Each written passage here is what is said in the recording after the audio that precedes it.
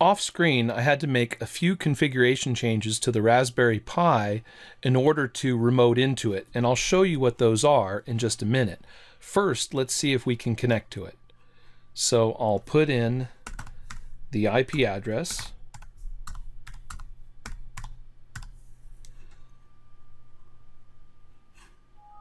And I'll accept the security key.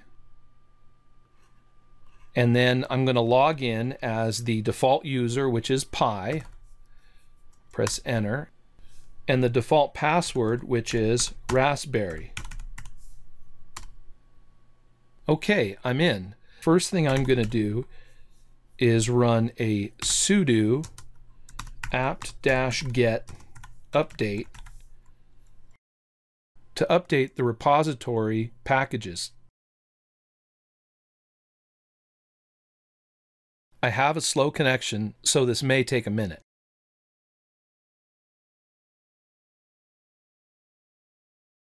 Okay, that's finished. And now that my update's complete, I'm going to install the remote desktop protocol for Linux.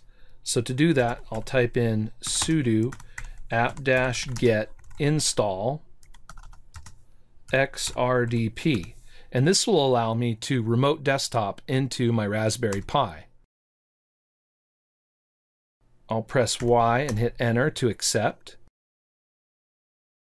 Now I'll just wait for the download to complete and the installation to take place.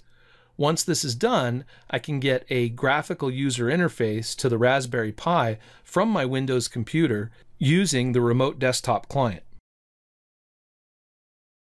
Okay, xrdp has finished installing, and now we can test it out. So what I'll do is I'll close my PuTTY session here with SSH, and then I'll go to the Start menu, type in MSTSC for Microsoft Terminal Services Client, and this will run the remote desktop client, and I'll put in the IP address of the Raspberry Pi,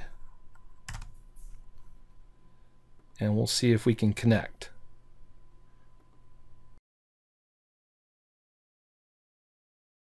I'll put in the username Pi, the default password Raspberry,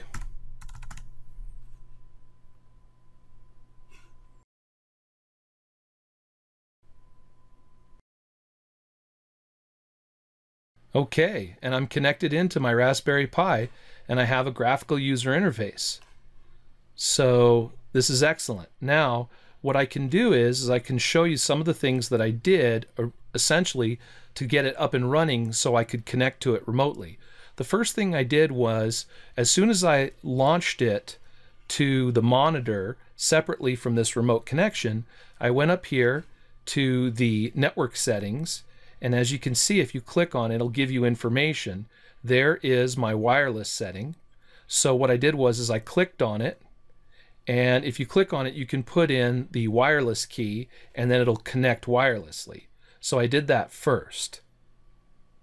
Also, if you want to go back and set up some settings, you can just go to Wi-Fi networks here and you can put in a static configuration for your interface, whether it's the wireless interface, because I have a USB wireless dongle, or a USB wireless adapter, or your ETH0 interface. You can leave it at DHCP, or you can statically configure it here. So that's the first thing to get online. Then if you just hover over it, it'll tell me my IP address, and as you can see, my IP address was 192.168.3.170, and I needed that IP address in order to SSH into the Raspberry Pi. So that's the first thing I did. Then once I know the IP address, by default, the Raspberry Pi launches an SSH server so you can connect. Now, with Rasbian Jessie, you're also going to want to go to the Start menu, go to Preferences, and run the Raspberry Pi configuration GUI tool. Now, this utility enables you to do some initial settings. So by default, the first time it boots up, the boot setting is set to desktop so that it will boot you directly to the desktop, not to the command line interface. So I changed this from desktop to command line interface. Also, the default setting is to auto log in and log you in as the default user Pi. So I also unchecked this. Well, now that I have a remote desktop connection, I'm going to set up some other settings that need to be done first. The first thing you're going to want to do is expand your file system to use all of the available space on your card. So by default, it doesn't use all of the space. So right now, if I was to look at my drive, it would say something like 98% full. So I'm going to expand the file system so it can use the entire 32 gigabytes of the card. Okay. All right, so that's been done. Also, if you want to change the password from the default, you can do it here. Once again, I prefer to be booted directly to the command line interface and not be logged in. That's my preference. Now, when you do this, if you get to the command line interface, you're going to need to launch X Windows with the command Start X. So you'll have to do that. All right, let's take a look at our interfaces. If we look at the interface settings, you'll see that the camera interface, the one that takes the ribbon cable, is disabled. You'll also notice that the SPI and I2C interfaces are both disabled.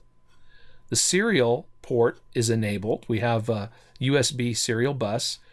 The SSH connection, or the SSH server, is enabled by default. So those settings are pretty good. I'm just going to leave them the way they are for now. But later, if I want to come off of my board to a camera or to the GPIO pins, I'll need to enable those.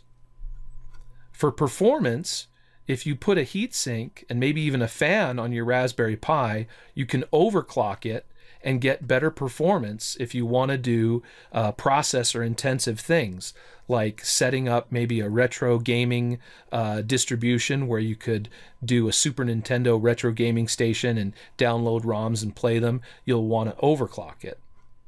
Also, you're probably going to set up your localization settings.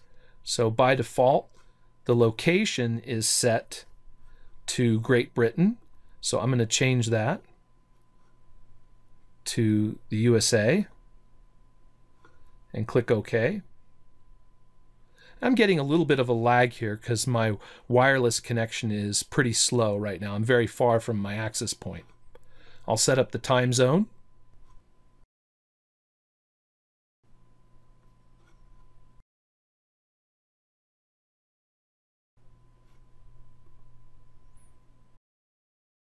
And I'll change my keyboard settings.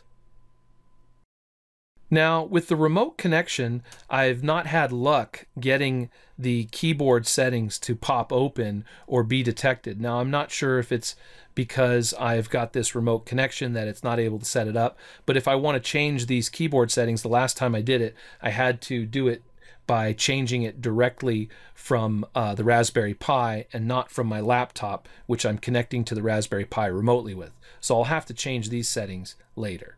All right, I'll click OK. And it asks me that to make these changes take effect, I need to reboot the system. So I'll click yes. And I now have the Raspberry Pi 2 rebooting. When it's done rebooting, I can remotely connect to it again using remote desktop. Or I can just plug in the Raspberry Pi 2 from the HDMI out to a monitor, and I can use it directly with a USB keyboard and mouse. So it's however you want to connect to the device. I usually prefer to remote in. That way I can do other things and I don't have to have it connected. I can use it as a headless station that, or headless computer that I can work from remotely.